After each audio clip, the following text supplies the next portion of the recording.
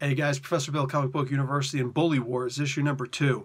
All right, so let's get into this. We got Scotty Young doing the story. We've got art by Aaron Conley. We got colors by Jean-Francois Bellew. Bellew? Okay, I'm sorry, I'm not French, okay?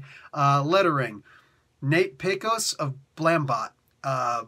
There's restricted. Editor Ken Wagenschultz and design Carrie Hall. That's everybody who's involved in this comic book pretty much.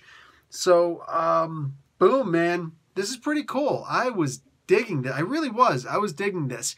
You get the plan of what these kids are going to do. They're going to try and teach this kid. You find out that the bully and the bullied kid have a lot in common.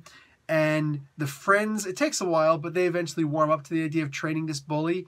And then they're going to try and train this bully, obviously, to win the bully wars. But the way they're going to do it was interesting. They had to get the pass from Coach Hall, I think his name was.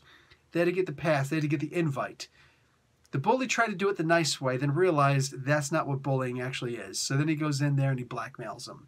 And oh, that is awesome. And apparently, from the description, that's not going to sit well. And in issue 3 or so, we're going to see the follow-up to that. How does the coach try and get back at him? By the way, the coach having that whole secret door, the trap door, like the Rancor pit, and he goes and gets flushed, and all these giant piranhas and all that come after the guy.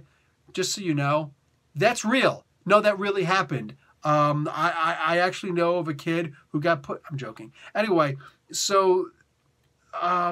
basically, you're learning who all the other bullies are, even though we don't get to meet them. We get pictures of them and what they're good at, what their specialty is. So he's going to get training for each one of these bullies, and they're going to try and figure out how to win this competition. Obviously, he's going to get through all of them. We don't know if he's going to get through the last one, though, because they kind of reference that maybe he won't. And I think I know where the story is going to go, and even if it does go that way, I'll still be happy that it did. But however the story is going to go, it's looking pretty fun. This is such a fun comic book, man. It's kind of sick looking at some of the twisted, demented stuff that, you know, they're drawing in this comic book, like, you know, all the zits and whatnot. Like, dude, ew, ew. But, whatever, man. This is a fun comic book. I don't know how you could read this comic book and not have a good time. So, consider it. Consider it. All right, guys. Professor Bill, Comic Book University. Class dismissed.